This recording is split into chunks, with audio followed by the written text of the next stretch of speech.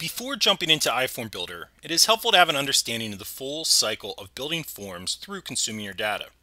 For the simplest form through the most complex workflow, the process is the same. We use a simple 6-step process. First, you will build your form using the form builder. Next, you will assign that form to any user or users in the field using the form assignment page. Next, users will log into the iForm app and download all forms and records directly to their device. Once on the device, an internet connection is not required to collect data. Users are now able to collect data on the form directly on their device. Next, users will sync their device with the cloud.